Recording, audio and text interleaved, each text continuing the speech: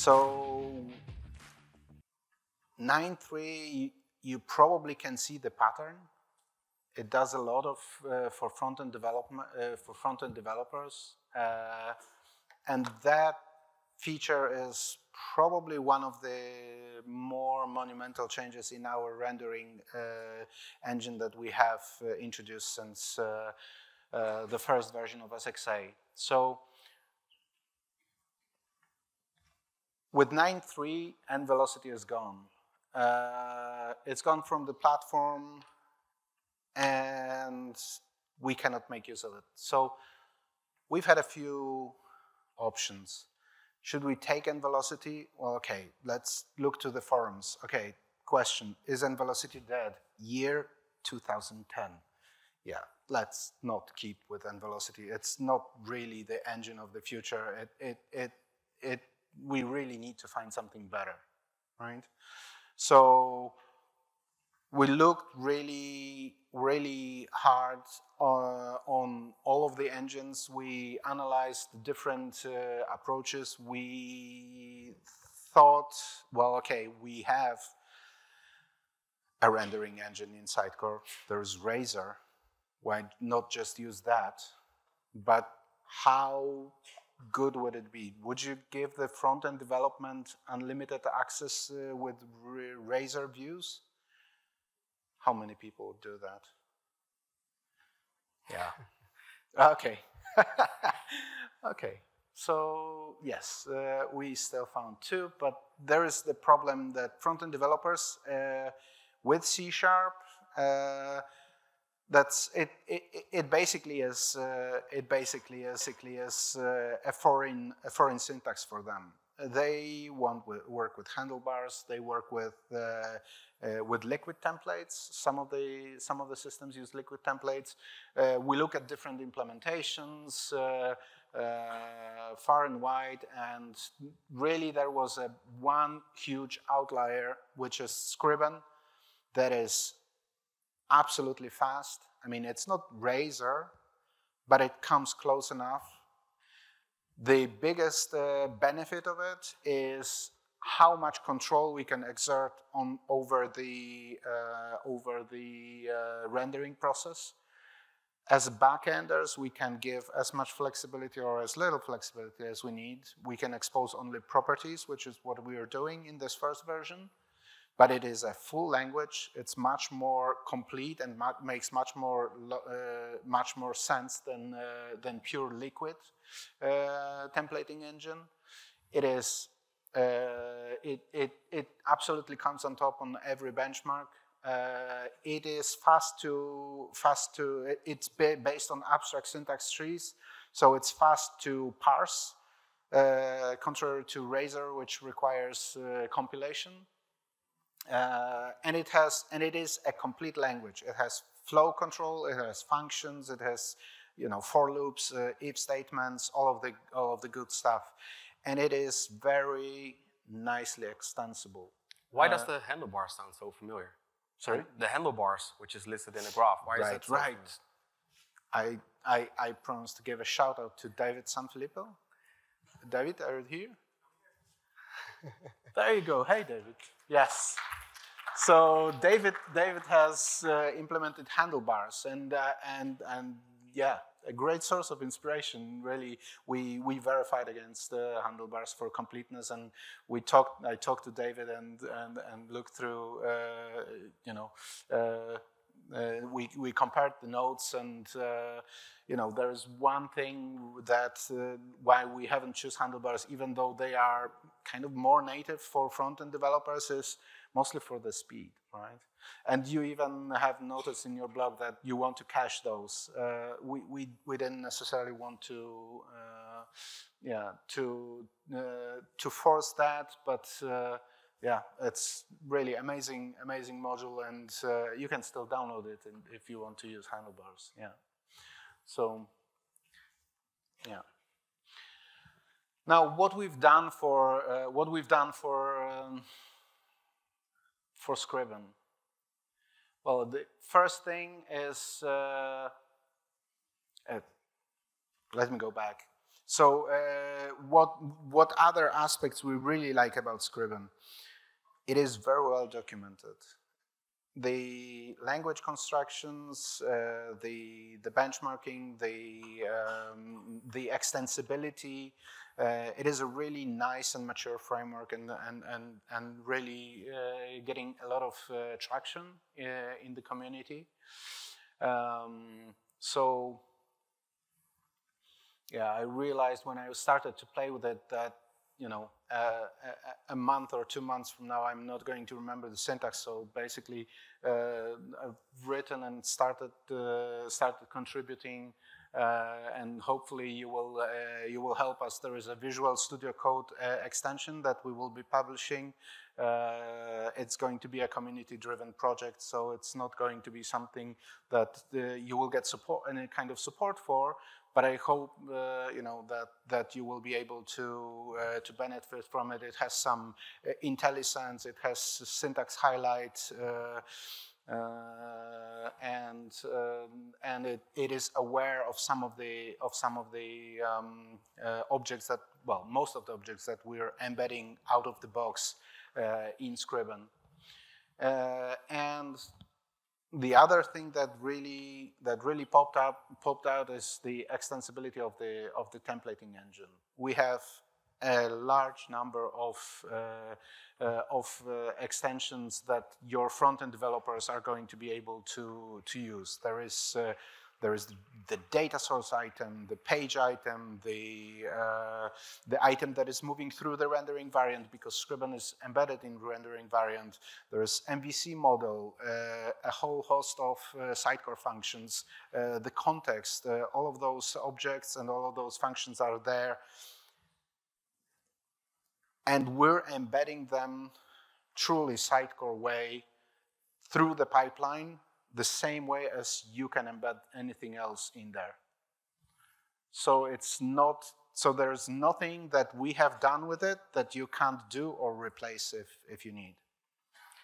So maybe enough of the talking, maybe we should just go ahead. Oh, let me click next instead of going back.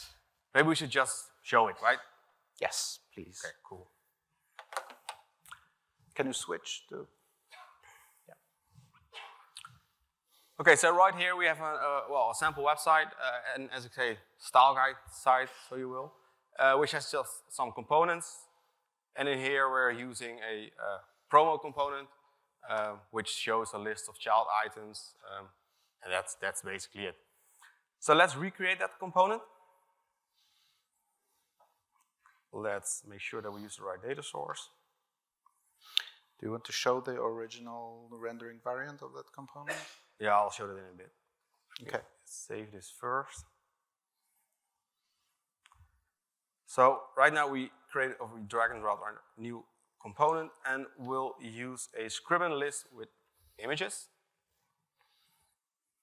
We'll save it. And as you can see, it shows exactly the same content. Well, which makes sense, right? Same data source. Looking at the backend, looking into our style guide, our definitions, go to our rendering variants of the promo component. In here you see the list promo with images, which is just a, well, more or less traditional rendering variant. Might need to make that a bit bigger. Yeah. So it has a title, it has a subtitle. It goes through all the child items, and then it shows all the image, a text, and a link. Now let's go to our Scriban example. It just has a template. This template only has a multi-line text field with some syntax in there. We're not expecting you to make the changes in the content editor and do all of that stuff. As Adam told you, we have a Visual Studio Code extension for that. Which means that Scriban is fully compliant with Creative Change Live. So that's the whole reason why you see the Scriban folder in here. We have our promo components, our Scriban list promo with images variant. It's still a rendering variant, it just uses a template field now. And in here we have our template. So as you can see, it's fairly easy to create the HTML. and to make some modifications. So, for example, we're showing 6 items now, and let's limit that. Before I'm going to do that, I just want to make sure that I am running my gulp task, and I need to do that in my theme folder. So let's go back to my style guide. Mark is doing that. So Scriban is, what does it mean that Scriban is fully integrated with Creative Exchange?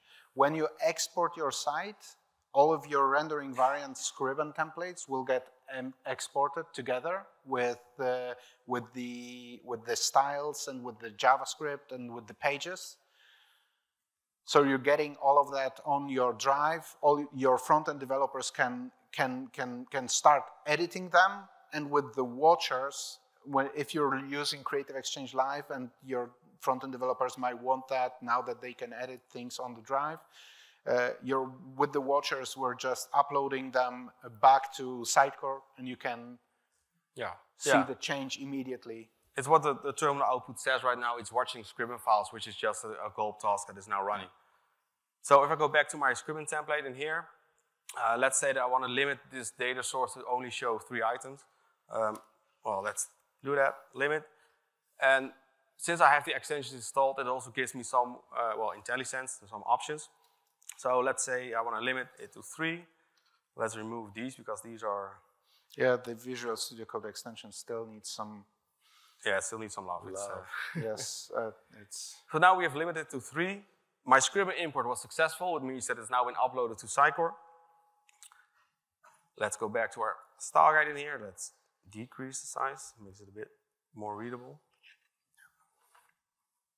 And now you can see it only shows the 3 items. So we limited the data source to show only 3 items. Do you want to go, should we go quickly through what the template is doing? Can you go back to the code? Maybe I could. Yeah. I know that wasn't in a script, but now I'm thinking. Yeah, sure, improvise, that's fine. Right. So what do we have here? We start with H2. There is an I item, which is the item that came from the rendering variant. This could be just as well I data source. However, in the variant, as you move through them, you can get a query, so that can differ from the data source. But there is a number of items that are embedded, and the Visual Studio Code extension has some IntelliSense to show you those options. And then you can just do dot and field value, and that will generate a field renderer. So just by having the so Mark is showing you the embedded items, and those items that are embedded also have a number of properties. So you can call children, like Mark is doing in the line 9. There is I item. Well, there is a property has children, true or false, right? If it has children, let's look inside. And let's go through the children. So for the I data source, let's get every child of the data source. You can limit it to 3, or you can just take the last 3. You can do offsets, all kind of things. All of those benefits we just get for free with Scriban. The Sitecore extensions are just those embedded items plus properties of those items, and plus extensions like you being able to render the field, right? Okay, let's go ahead. We just got the 5-minute sign, so we probably have 3 left now. Yes. We can do a lot of stuff within our Scriban template, as Adam said. So, for example, we have our promo link, which right now is just outputting using a field renderer, so it just shows you the link. But what if we just want to add some additional properties? Let's say that we want to use an SE field. In this case, we're going to go to the child item, because we are in a for each loop. And in this, we're going to say promo link. We'll save our changes, and as you notice, there's a data attribute 1 and a value 1, and the same for 2. Which means that you can now add your own data attributes a lot easier than it is with, standard variants. And now, refreshing this, we're going to have 2 links. One from and we made a error. It's double. Your little. That's my feature. Yeah. Let's refresh it again. We now have 2 links, And if I inspect this link, you'll notice somewhere there should be a data attribute. In here, data attribute 1 equals value 1. Yeah. Apart from that, we also thought of the end users. So within Sitecore, you could use edit frames. You can use those same edit frames within Scriban. So let's say that we want to define an edit frame. We do this on the child, and we're going to point to the promo item edit frame, which we already created before this session. And in here, we need to say end edit frame. We'll save it again. Let me remove the inspector. And right now, you can also just do all your edit frame operations. So you can change the order here. You can add new items and stuff like that. That's just traditional Sitecore. So Scriban is really powerful. Really, it can do a lot of stuff. We just touched on the features. Yeah. There is. I've spent the whole week. We've created 25 pages documentation of just Sitecore extensions to Scriban. So yes, please read it. It's absolutely powerful language.